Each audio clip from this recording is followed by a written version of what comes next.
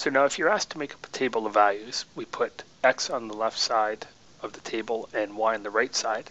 And when we complete a table of values, what you do is you sub in values of x and determine what y is. And you can use any values you want for x, but we're going to use here -2, -1, 0, 1, and 2.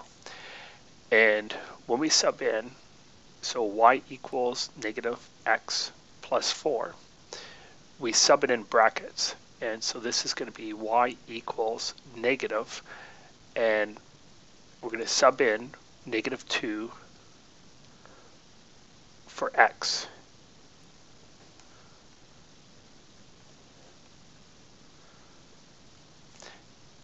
Now this is understood to be -1 times -2.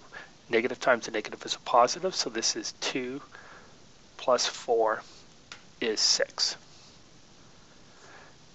For the next one, y equals negative, and we're going to sub in -1 this time,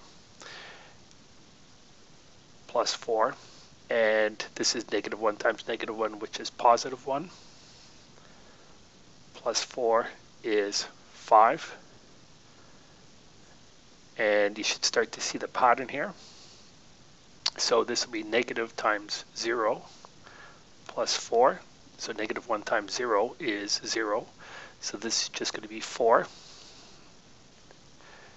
And so on. And so the next points, if you'd filled out your something correctly, so the next one will be -1 times 1 plus 4 is 3 and 2. So show your work.